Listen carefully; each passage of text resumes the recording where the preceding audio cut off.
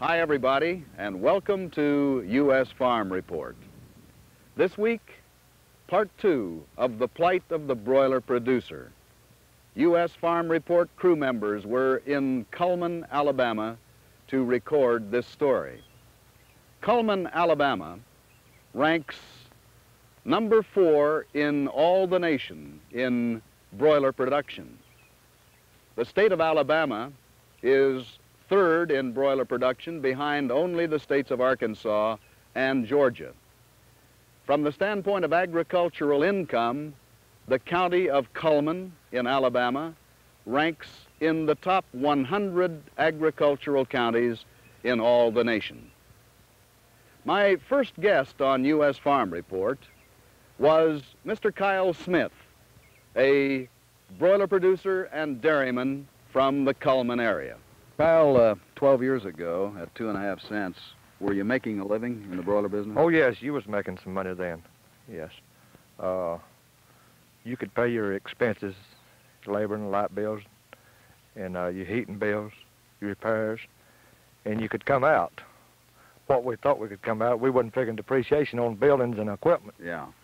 Well, now, you fellas have the feeling, do you not, that if your price should increase to 3 cents, that this would turn it, that this would allow you to make a living once again? We think that it would put us back about where we was 12 years ago. Well, in other words, what I'm trying to do, and I certainly don't mean to imply that I'm an economist, and I know that you're not either, but I'm guessing, and maybe you'll guess with me, that 2.5 cents in 1958 would buy, well, let me put it this way. 3 cents today will probably buy about what 2.5 cents would buy in 1958. That's about right, yes. Bill. Kyle, we have seen 3 of your broiler houses on film. Now, you have altogether 6. Right. We have mentioned what you're doing with a couple. You're putting calves in one. You have some horse stalls in another. Now, when you had all 6 of these broiler houses going at the full blast, what was your capacity for one grow out? 6,000 to 7,000. Did that figure out about, what, 1 bird per square foot? That figured out about 1 per 9/10 square foot. That's pretty close to a square foot, right. isn't it? Now, how many grow outs does the broiler producer have in a season? About 4. About 4. Just about 4. Yeah. Let's talk a little bit about the routine of your doing business with the contractor. What does he bring you? He brings us feed and broilers and medication. And then he expects you in return to do what? Heat, furnish labor, and grow them out. Now, have you kept any time cost accounting records on just exactly the time that you've invested in this broiler business and how much money you get for your time and labor? You don't get any money for your labor and time. It just don't figure it. Now, you mentioned heat. You have a year-round job in the broiler business when it's going full, and you have certainly to heat these broiler houses. Is the heat factor an expensive one? It's very expensive. What does it cost, for example, for one grow out in 6 broiler houses to heat them? In the dead winter time, it'll cost 3/4 to a cent a pound to furnish the heat. Yeah. And in addition to that, you have heated with coal, and that represents a lot of hand labor, doesn't it? Right. Let's go back to this 2-cent price that you fellas are getting today for these broilers. And let's take that broiler from the time it leaves you and goes back to the producer. and gets to the supermarket and to the consumer and talk about price. You get 2 cents, and the broiler weighs approximately how much after 6 or 8 weeks? About 3.5 pounds. And it is after 6 to 8 weeks that the contractor comes and picks them up, That's right. So 3.5 pounds means that you're getting 6.5 cents, perhaps, on the average per bird. About that. That's close. What do you suppose the contractor receives for that same bird net after he pays for the feed and after he pays for the processing? I think that he'll make a dime a bird after he pays for all of it. I think the processor makes more net than we make in all. All right, now, when that same 3.5 pound broiler gets to the supermarket and my wife or your wife goes in there to buy it, what is she paying for it today? She'll pay about $1.15 for a broiler. In addition to a little break in price, you fellas are also interested in some fringe benefits. Would you tell me about that? Yes, we think they should help us on the condemn, on the heat, and on the litter. Here are production costs for you fellas that are rising day by day. I presume litter costs considerably more than it did last year and will cost more next year than it does today. Bill, litter costs two times as much as it did 12 years ago to get one house ready for shavings. So you'd like for the contractor to provide you with the litter. You'd like for him to provide you with heat. Right. With the utilities. That's right. And you mentioned condemnation. This is quite a factor in this business, isn't it? Government inspectors have a hand in it. Would you explain to our viewers how this works? They take these broilers to these plants and they run them. And the condemn, we lose all of that. They sell the condemn. We get nothing out of the condemn. Well, now, in case we have listening today and watching, Kyle, some urban dwellers who don't understand this business, would you explain what a condemned bird is in terms of the broiler business? A condemned bird is a bird that they say is not fit to sell. Not fit for human consumption. That's right. Mm-hmm. Now, they condemn the bird, and what happens to that bird? They take it and put it into tankage and reuse it. How is it reused, Kyle? In feed. In other words, there's a good possibility that out of your broiler house might come some condemned birds that might return to your broiler house by the contractor in the form of feed for your broilers. Right. That's always a possibility, isn't it? Right. Well, I think that you've pretty well outlined the problem and why the broiler industry is in the shape it's in. What do you think the broiler man can do to solve this problem, Kyle? I think we've got to have more money. How do you suggest that you fellas go about getting that done? I think we should go through NFO and get it done. Now, going through NFO and getting it done, as you say, I think perhaps can be boiled down to something rather simple, and that is that you could hold square footage, couldn't you? Right. I think we could hold it, and when they start paying us enough to have a profit out of it, we can grow them the broilers. Then you can give them back the square footage again to grow their broilers. Right. Yeah. Well, Kyle, although things have been bad for you as well as the other broiler producers in this county, you do have something on the bright side in your farming operation, and that's the fact that you run a dairy. Tell us about it. Well, Bill, it's not on the bright side by far. It's just a little brighter than the broiler business. By comparison, anything might be bright, huh? Right. We are doing a little better in the dairy business than we are the broiler business. How many cows are you milking? About 225. And is yours a grade A operation? Grade A. Yeah. What are they, Holstein cows? They're mostly Holsteins. Yeah. What about your replacement program? You have a good calf program going? Bill, we raise all of our heifers out of our better cows. I see. And that has made our dairy a little better by being able to improve. Yeah. What kind of a milking parlor do you have? Do you have the pit type? I have a straight walk-through parlor type. How many cows does it accommodate at one time? 10 cows comes through at a time. You know, we always like to talk to our NFO members about investment. I think that many people don't realize the dollars that can be invested in farming operations that are invested in them. Now, to get back to a subject you're not too happy about, the broiler business, you've had no small investment in these broiler houses and the equipment. How much do you figure you had invested in it? Oh, I've got around 25 to 30,000 invested in the broiler business. And what about your dairy operation? What kind of investment do you figure you have there, Kyle? I have a much greater investment in my dairy operation. Do you have any idea what it amounts to dollar-wise? It'll run around $1,500 per cow. Per cow. That's right. For the whole. That's for the whole operation. Right. In other words, we're talking now about your buildings, your equipment, the land, and everything. Cattle. That's right. Mm-hmm. Okay, Kyle, thank you so much. It's been great seeing you, and you know, this is my first trip to Alabama, and I want you to know I'm enjoying it. Thank you, Bill. In spite of the fact that Cullman County, Alabama is among the top agricultural counties in all the nation, the farms there are comparatively small, very small indeed. They average some 45 to 50 to 55 acres each.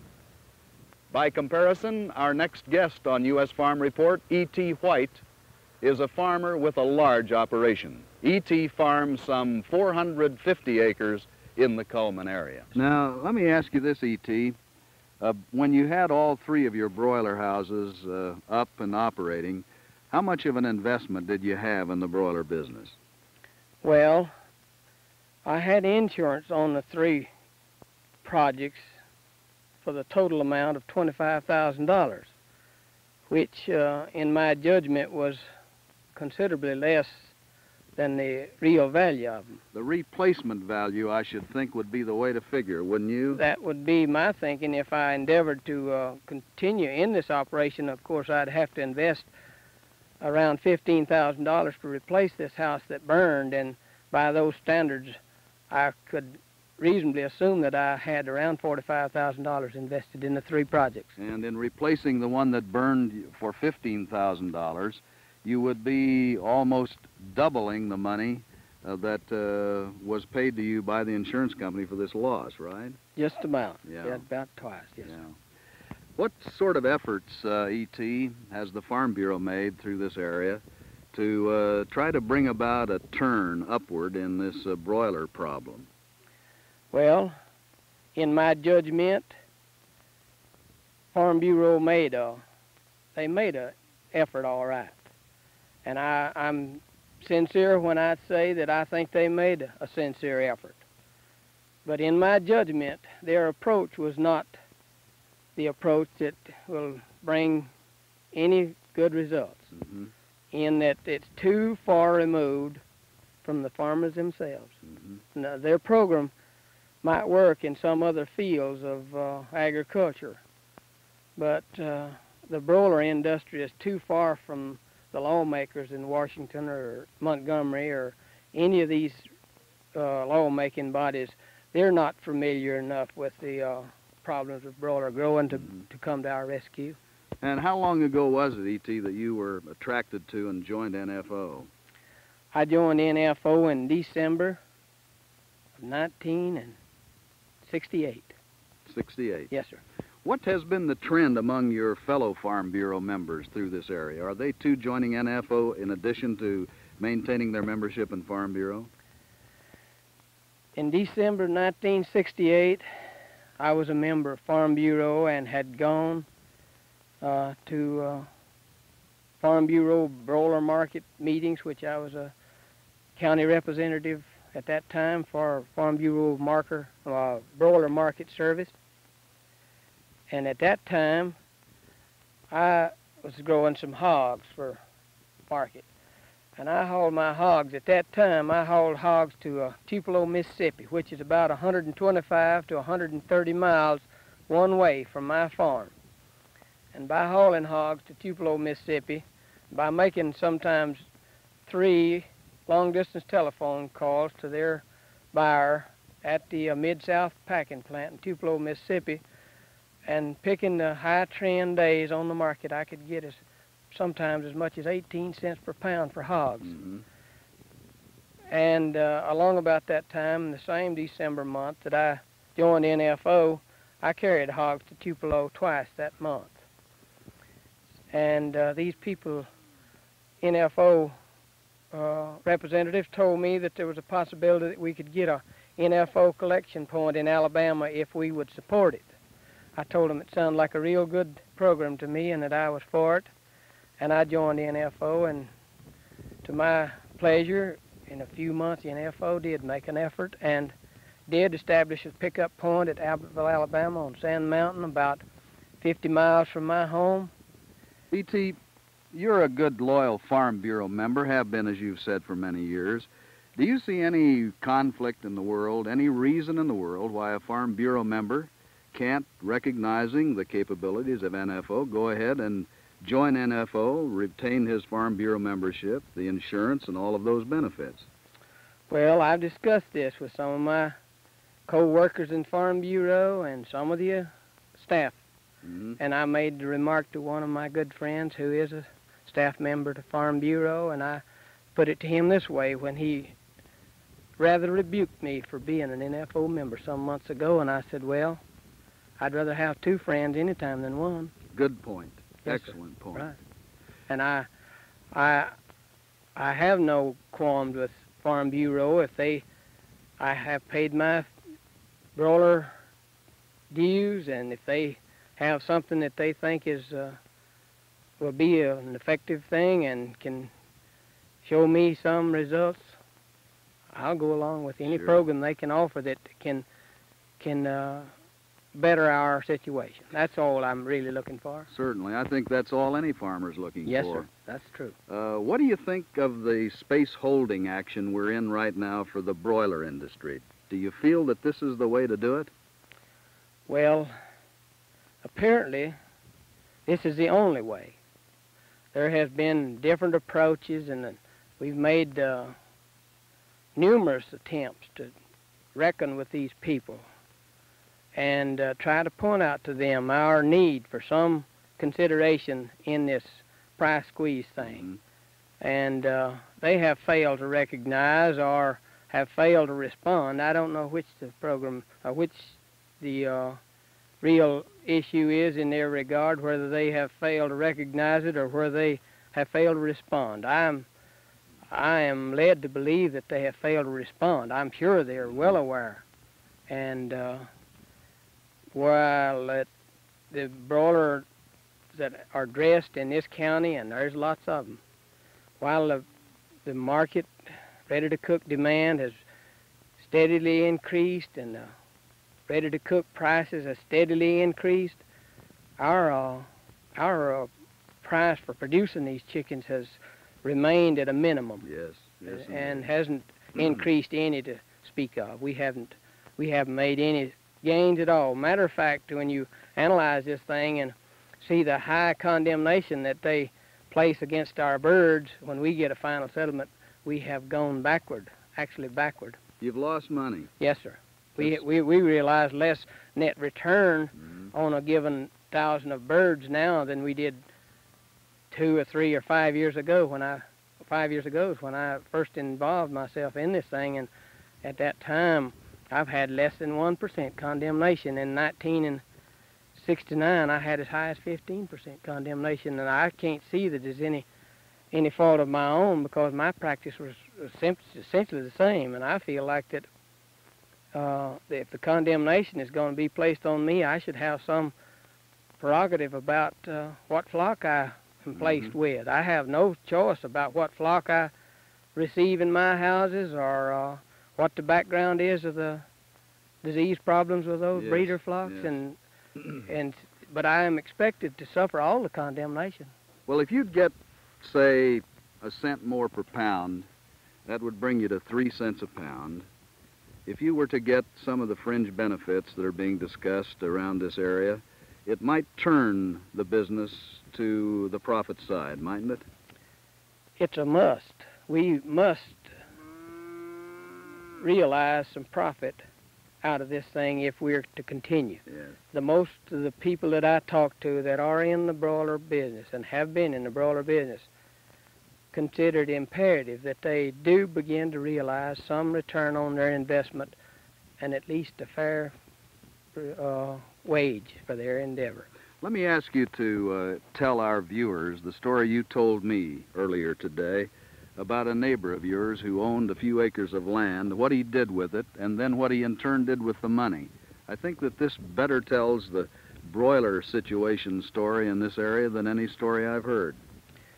Well, it's a very familiar story in my community here. A lot of my neighbors could relate it to you, probably as well or better than I can. But this neighbor had about 200 acres of what we considered good productive farmland. And of course the broiler industry, this has been some 20 years ago. And maybe not quite that long, maybe we'd say in the range of 15 years. But anyway, the broiler industry had begun to expand in that given time in this area, and a lot of new integrators had moved in, and one or two individuals had involved themselves in broiler production. This man decided that with labor shortage began to appear on the local scene, that he would be better equipped to sell his farm and buy a small tract and go into broiler production. He did. To my understanding, he sold this 200-acre farm for around $18,000. A lot of us thought that that was a fair price for it, and wondered how that one could get $18,000 for the farm. Incidentally, he sold this farm to a lawyer in Atlanta, Georgia. Mm-hmm. And at that time, I couldn't conceive why a man in profession would go and involve himself with a farm. But as time passed, and this man took the $18,000 and bought a small tract of land, built one broiler house. And he related to me as how that when he first started in the broiler production, that he got as high as $150 per 1,000 birds produced for a local integrator. And he felt at first that he had made a right decision, that he was on the right track. But after he had produced for a few months or a few short years, he found his price for producing broilers began to decline down to $120 a 1,000, down to $100 a 1,000. And he decided that this had marred his income to the point where that he must do something else. Mm-hmm.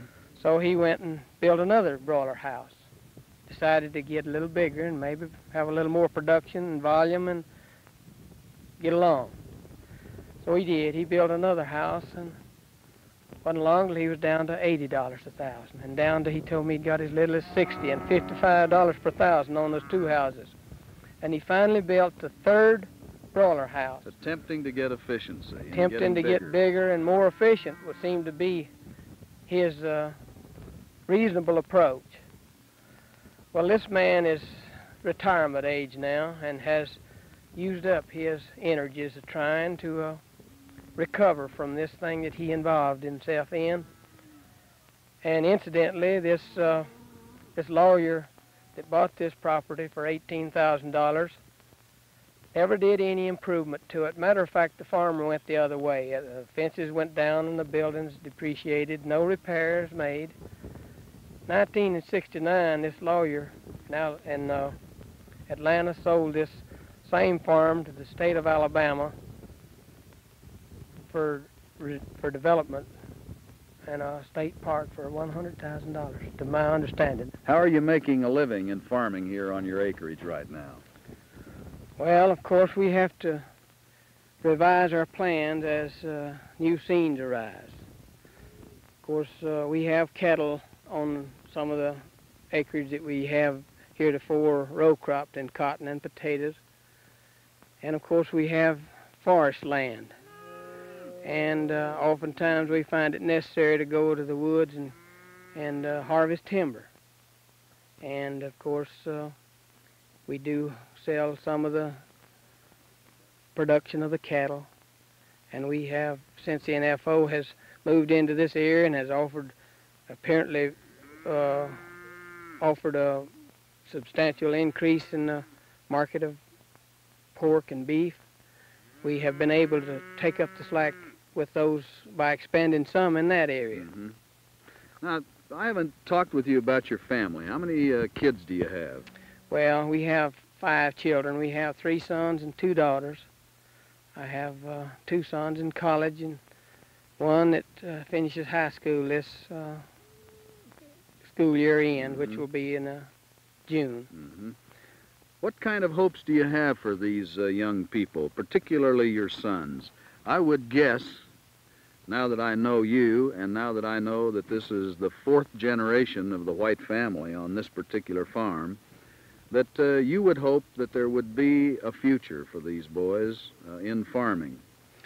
Well, of course, yes, this has been my life's dream, that there would be some way for these boys to involve themselves in farming.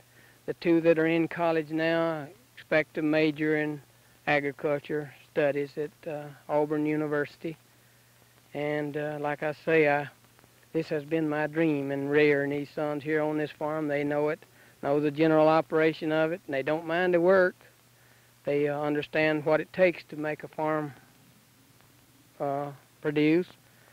And the only problem we have is getting a fair market for the goods we produce. All you're asking is a price at the marketplace that is fair. That they can feel like that they've got a fair piece of the action that I think they deserve.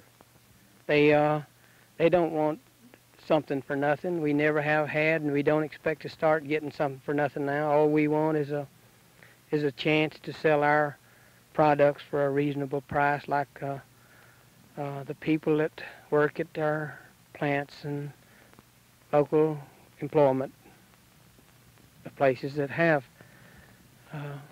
less than the standard average in the United States, even that. But there's under the present conditions, I can't really see any bright future for them unless we can develop some program that will show them some incentive for their efforts. Do you feel, E.T., that the NFO is making efforts in the area of getting for the farmer that fair price for his product at the marketplace? Apparently they're working in the right direction. We all know that food is the basis for all of our society, and we also know that somebody must continue to do this thing. I hope you've enjoyed U.S. Farm Report's coverage of the plight of the broiler producer these past 2 weeks, our coverage emanating in the Cullman, Alabama area. U.S. Farm Report is seen on this station each week at this same time. Until next week, so long, everybody.